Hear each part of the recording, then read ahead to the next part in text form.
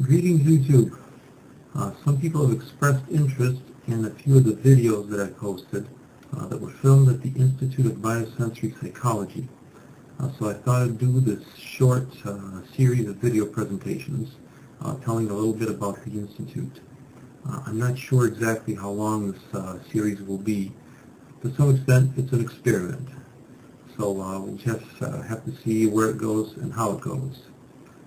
In this first video, I'd like to say a few things about the Institute itself, and we'll talk about some of the premises of biosensory psychology, and then a little bit about telekinesis as such. First of all, about the Institute. The Institute of Biosensory Psychology is located in St. Petersburg, Russia. It's been operating since approximately 1989 under various legal forms. It is currently registered in the Russian Federation as a private education institution of additional professional education. It is the only institution that is currently licensed in the area of these types of studies that have something to do with biosensory works, natural human abilities, and things of that nature. The Institute was founded and is currently headed by a man named Vladimir Tonkov, which in English I guess would sound something like Vladimir Tonkov or something like that. In at least one of the videos on my channel, he is mistakenly referred to as Victor Tonkov. So you should know that that's an error. In the video, I've tried to fix it in the screenshot you're seeing on the screen right now. His name is Vladimir. The studies at the Institute, if speaking broadly, involve the studies of natural human abilities. This, of course, takes us to a rather broad array of areas, starting from philosophy and the various types of esoterical studies to things like healing yourself, healing other people, and phenomena such as telekinesis, electrokinesis, and various other types of external phenomena. There are also areas that the Institute provides education in, such as business management, family management, or I shouldn't say family management, but rather family studies, personal consultations, and various other things of that sort. A very broad range of studies.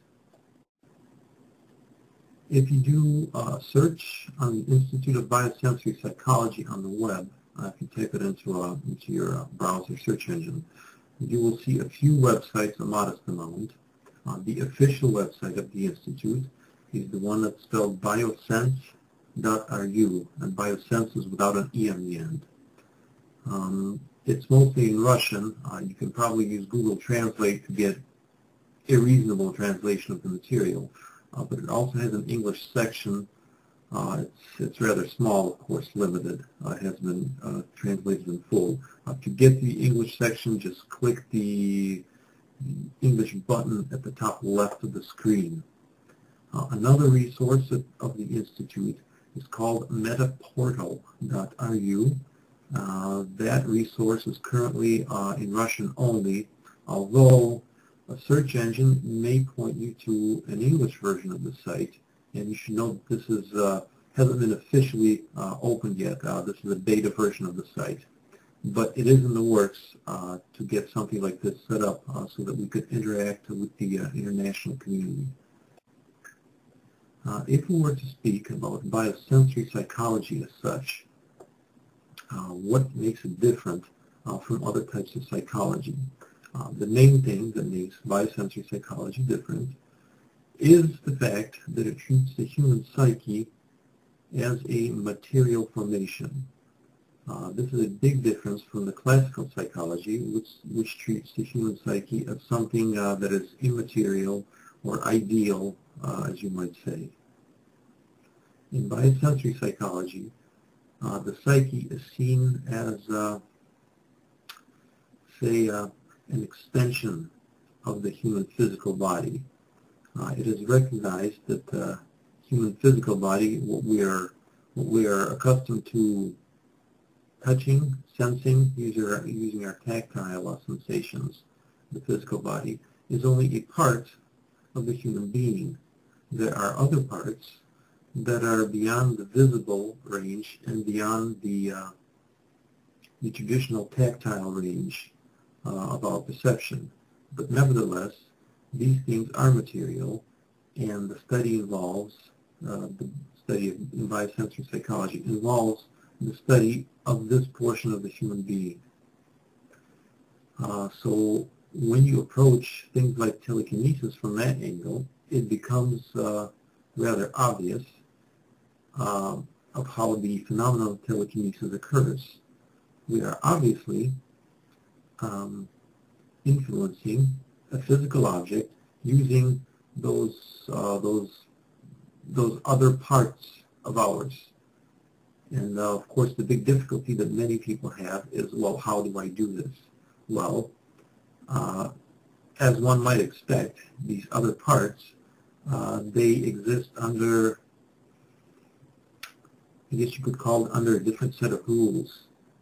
And the study, the way to come to, I guess, to grips, to touch with those other parts of yourself, is a certain tuning process.